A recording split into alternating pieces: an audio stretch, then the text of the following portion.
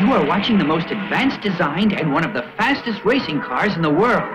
It's called the Mach 5. It was built by one of the geniuses of the automotive industry, my father. And you're about to see just how the fabulous Mach 5 came to be. But first, let me demonstrate how well it handles.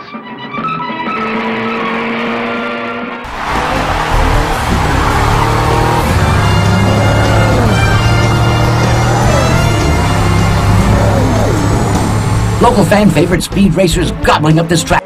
Hi, I'm Evelyn Vaccaro for Real TV Films. We're here at the premiere of Speed Racer, original voice of Speed Racer. Sir, what is it like for you to see this out right now in the theaters? Well, I haven't seen it yet. I will in a few minutes, and it's sort of thrilling. I have a feeling I'll like it. I'm sure you will. Now, what character did you do the original voice for? Speed, and his older brother Racer X, and I'd say a third of the villains. Well, there were only 4 of us in the voice cast. 1 gal, Corinne Orr, and 2 guys, Jack Grimes and Jack Curtis.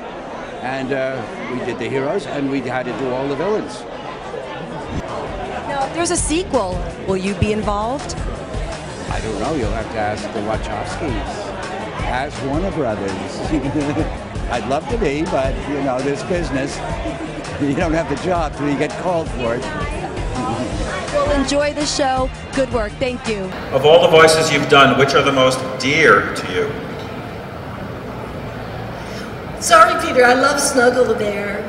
I love Trixie, and I love Spritle. Those are my favorites.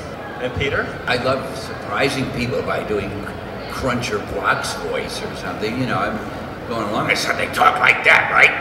Okay, watch it, step. Who said that? What advice would you give to aspiring voice actors today? Don't give up, just keep on plugging. That's about it. You've got to get out there 5 to 20 phone calls a day and try and sell yourself. You've got to work at it. It's a business and you've got to promote yourself. Peter? I think the best advice I could give any aspiring actor or actress is to have something to fall back on. It's my personal experience that I used to see actors in the days of radio sit around on a place, the 3rd floor of NBC, waiting for the phone to ring. Day in and day out. And I said to myself, if I'm going to stay in this business, I can't just sit waiting for the phone to ring. And I always wanted to write. So I also became a writer from the time I got out of the Army, and that has gotten me through some rough financial times.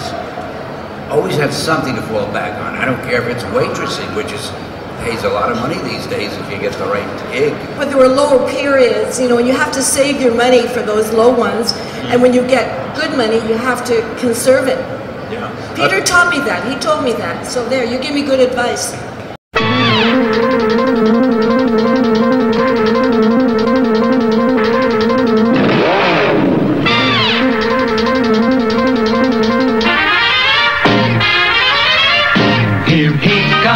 Here comes Speed Racer, he's a demon on wheels. He's a demon and he's gonna be chasing after someone.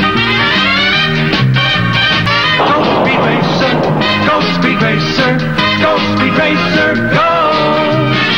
He's up and flying as he guns a car around the track. He's jamming down the pedal like he's never coming back.